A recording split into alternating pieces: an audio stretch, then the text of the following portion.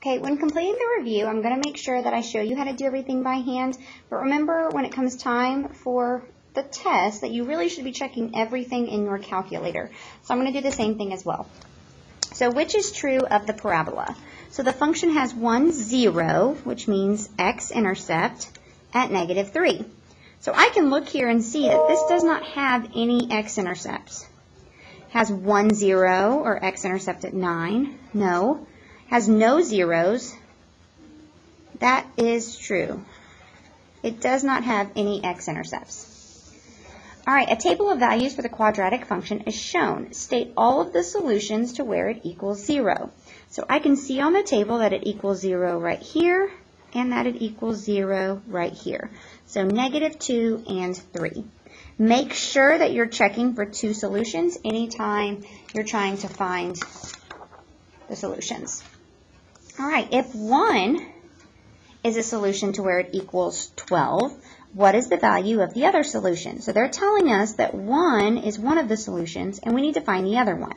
So you do your rainbow. 0 goes with 0, 2 goes with 2, 6 with 6, so 12 would go with 12. And then I need to go backwards. -3, -4, -5, so this would be -6. Make sure you pay attention to how the table is changing. Here it's only changing by 1s, but it could be changing by 2s. State all of the solutions to where it equals 17. So again, I can see that it equals 17 right here. So 1 has to be one of the answers, so it's not A. And then let's see if it has a pair. 2 with 2, 5 with 5, 10 would go with 10, 17 would go with 17.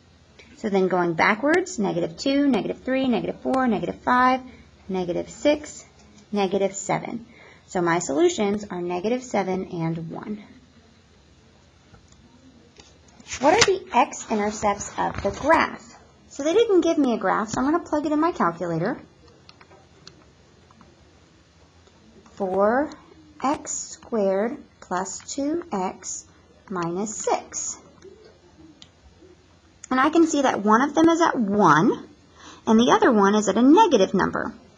Now, it looks like it's right there between, so I'm going to guess that it's 1 and -3/2. But really, if it's asking for an x-intercept, it's asking where it equals 0. So I could do this on my calculate screen. Menu 3, 3, 2, 4x squared plus 2x minus 6. Don't forget your comma x. And the solutions are -3/2 and 1. All right, what is true of the solutions to the graph when it equals 0? So equals 0 is that x-intercepts. So here's 1 at -1, and here's 1 at 6. So both of them are positive? No. The solution is the y-intercept? No. The solution is the vertex?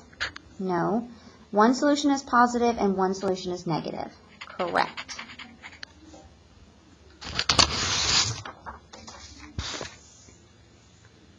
Which statement about this is true? Okay, so it's asking us to factor. So my first term is 3x squared.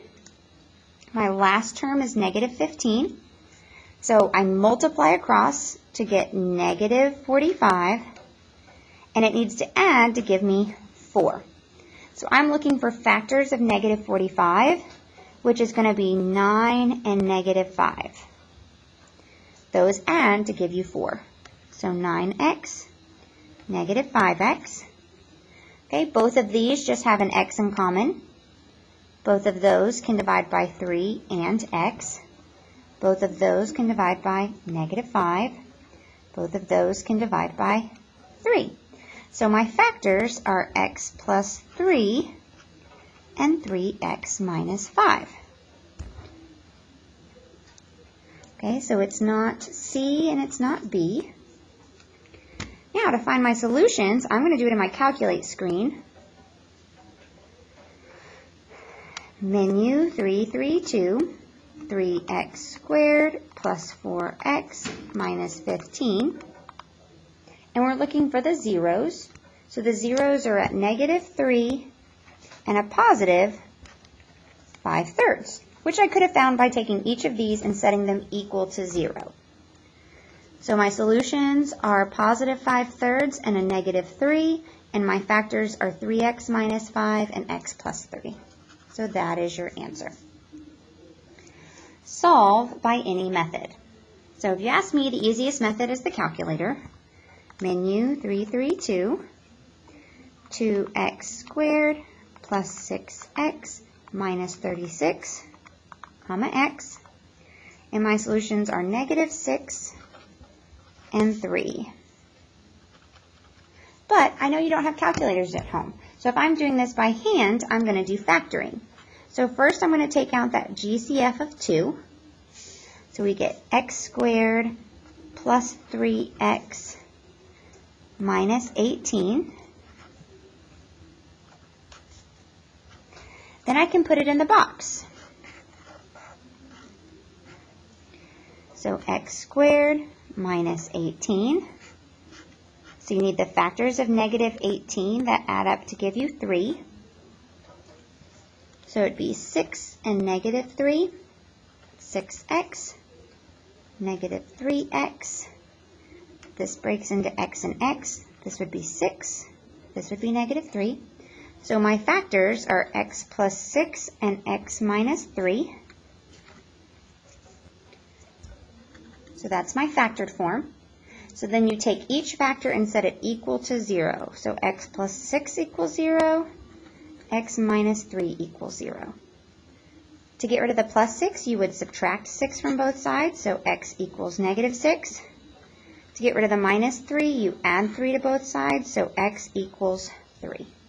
And there's your two solutions. So which equations has solutions of x equals 4 and x equals -2.5? If you'll notice, this factor was x plus 6 and it was -6. This was an x minus 3 and it was a positive 3. Your x is a liar. So with this one right here, we know it has to be x minus 4 as one of the factors. This has an x minus 4. This does not. This does not. And this does not. It has to be this one. Also, how we get this answer, let's take this factor, this 2x plus 5, and set it equal to 0. So minus 5 minus 5. 2x equals -5. Divide by 2, divide by 2. X equals -2.5. And yes, that is the other solution. Which equation is equivalent? Anytime you see equivalent, you should be checking in your calculator.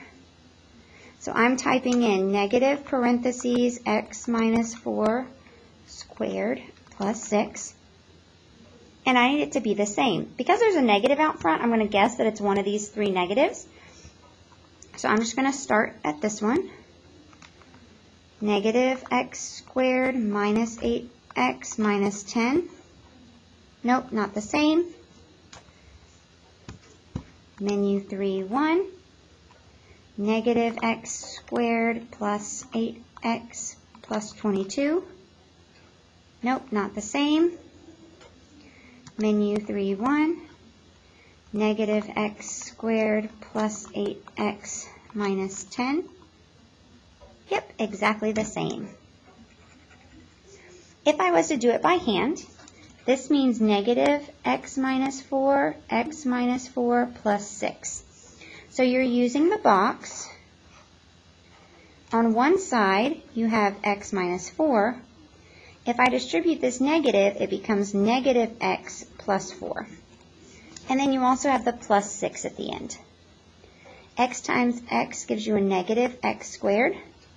Negative and a negative is a positive 4x. Positive 4x, and then a negative 16. You add these, and you can also combine these. So we get negative x squared as your first term.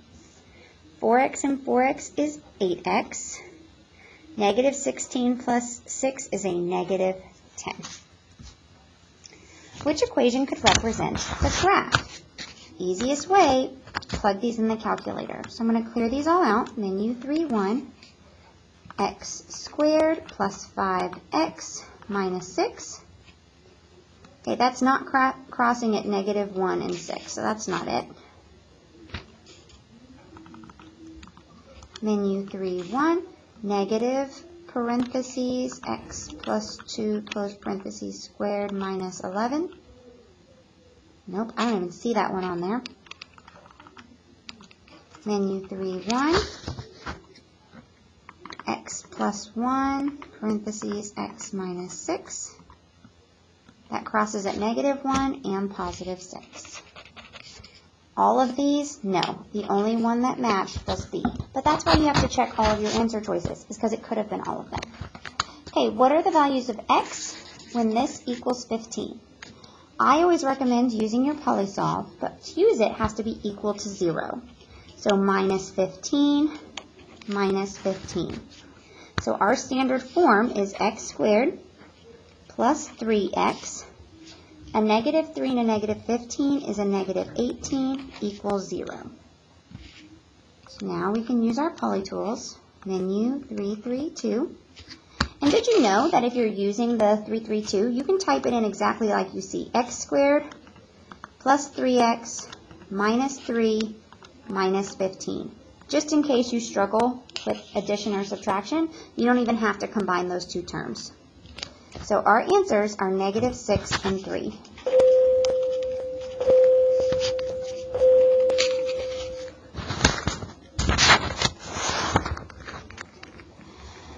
Okay, solve this using any method. Again, when I have the choice, I'm going to use my calculator. It is equal to 0, so menu 332, x squared plus 18x plus 81, comma x. So my answer is just negative 9 and negative 9. That's the exact same number. It's only negative 9.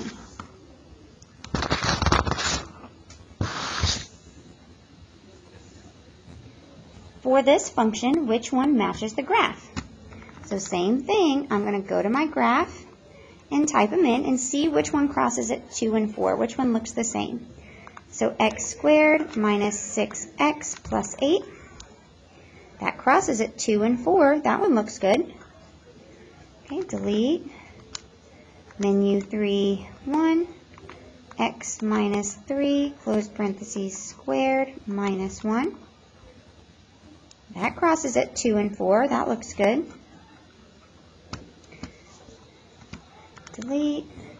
Menu 3, 1, x minus 2, parentheses, x minus 4. Oops.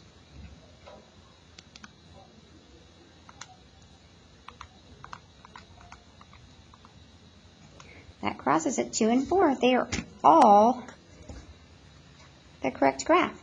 Like you said, on that last one, you've got to check every single one of them because it could be all of the above. Which values of x are a solution? It's already equal to 0, so let's do it in our polytools. Menu 332 for x squared minus 5x minus 9, comma x, a negative 1, and 9/4. So the only one, which one is a solution? So they don't have both of them, they only have the 9/4. All right, so the graph is shown. How are the solutions equal to 0 related to the graph? When it equals 0, you go on the y to 0, and the solutions are going to be your x-intercepts. So there's one solution? No. 3 solutions? No. 1 solution? No. 2 solutions, and they're the x-intercepts? Yes. Convert this to standard form. So this is like the box we did above, but you can always check it in your calculator using your graph. We're going to type in the original, negative 3, parentheses, x minus 6, close parentheses, squared, minus 10.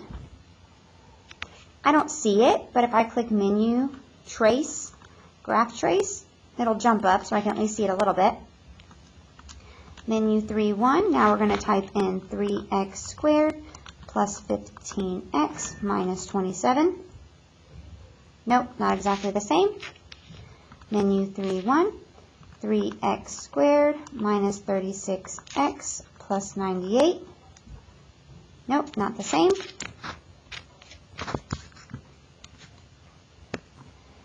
Menu 3-1, negative 3x squared plus 36x minus 118. Yep, that one was exactly the same. Let's just double check this last one. Menu 3-1, negative 3 parentheses x minus 6 squared minus 10.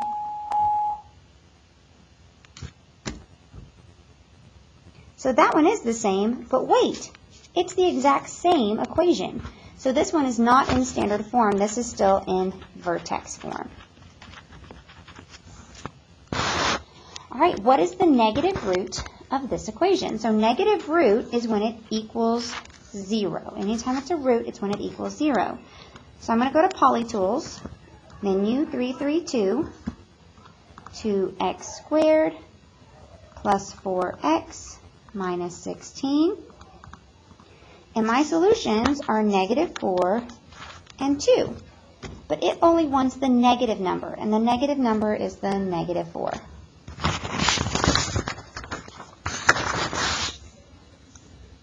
What is the domain of this function? So let's look at the graph because it gave me an equation. 9 minus 2x squared.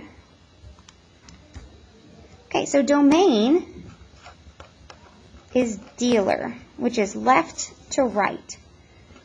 Doctor xy tells me domain is my x values. So right away I can get rid of a because that's talking about y values. So if I'm looking at this, it doesn't stop at 2 and go on. It doesn't go from negative 10 to positive 10. If I look at my table, I can keep going no matter what number I want to. So it's all real numbers. Okay, solve by factoring, but on your test, you don't have to. So menu 332, it's already equal to 0. 2x squared minus x minus 3. Don't forget the comma x.